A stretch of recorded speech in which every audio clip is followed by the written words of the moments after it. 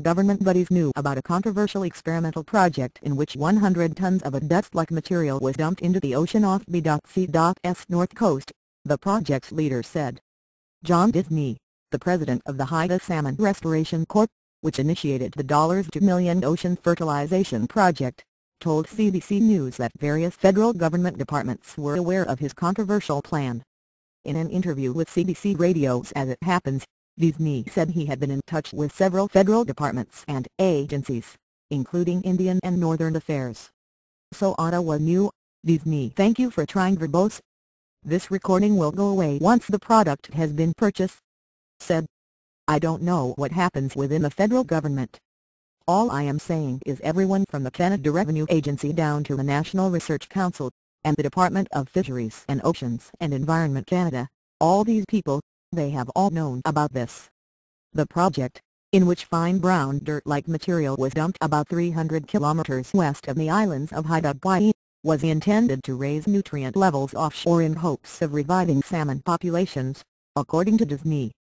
Some condemnation. Earlier reports said iron sulfate was used in the thank you for trying verbose. This recording will go away once the product has been purchased. Dump, but Disney said this was incorrect. He says a finely ground dirt-like substance with trace amounts of iron was actually used. The project has stoked controversy and drawn condemnation from some in the scientific community. The dumping created a bloom of phytoplankton, plants at the base of the food chain that are eaten by other creatures. But the bloom grew to cover 10,000 square kilometers and was visible from space.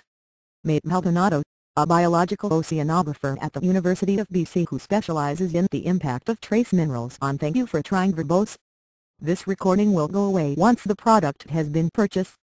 Ocean Life told CBC News on Tuesday that this could result in the reverse of what was intended. 100 times larger. The project is 100 times larger than any of the previous experiments in iron fertilization, she said. It scares me. We have to be very careful about doing this without having a full understanding of how the ecosystem as a whole is going to respond, Maldonado said. The lack of oxygen could potentially create toxic, lifeless waters, she said. CBC Radio's Quirks and Quarks asks thank you for trying verbose. This recording will go away once the product has been purchased. A scientist about iron fertilization of the oceans, but Disney said the project has received support from scientific organizations around the world, including the National Oceanic and Atmospheric Administration in the U.S. We've got people all over, people in the Canary Islands, people for who this is their area of expertise, and they're all extremely excited. Because they've been waiting for a very, very long time for somebody to do this on a slightly larger scale.